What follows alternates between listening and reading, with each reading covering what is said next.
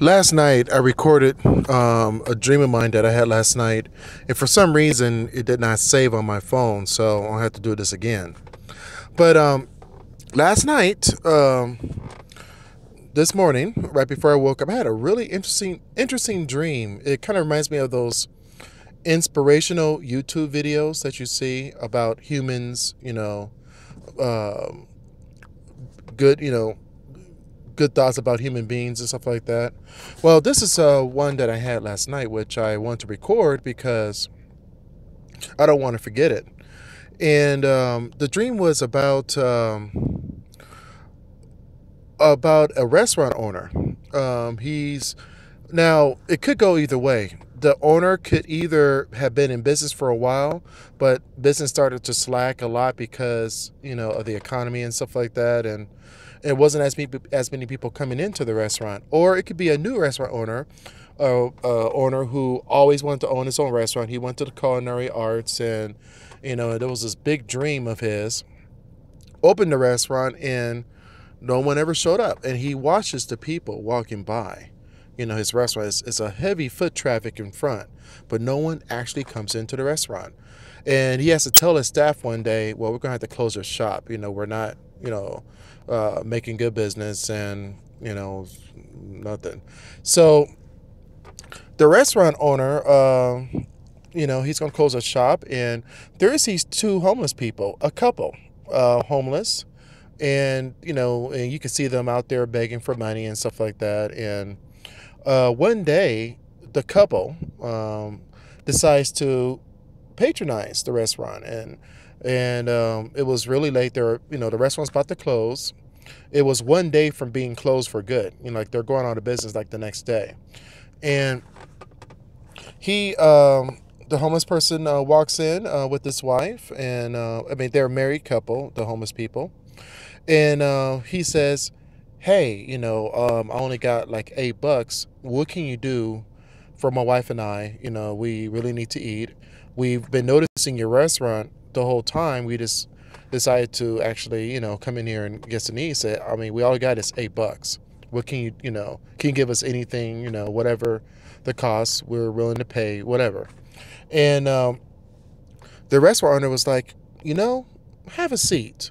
And he seats them down. And keep in mind that this is the restaurant owner's first customer, either in a very long time or first customer ever, let's just say. So he goes in the back. He lets the staff go because he knows it's no business. And he decides to go back there and cook a wonderful meal, a full-on meal that probably would have cost like $30, $40, or $50, and fixed them a fantastic soul food meal. And then after the end of the meal, the homeless couple was like, okay, well, all we got is $8. We want to pay you. This is, we're really grateful, but at the same time, we really want to pay you. And the owner was like, no, that was on me. Go ahead and have a good day. In fact, go ahead and take some sweet tea with you on the way out, so you have something to drink. So you make some both a large cup of sweet tea, and they leave. Okay.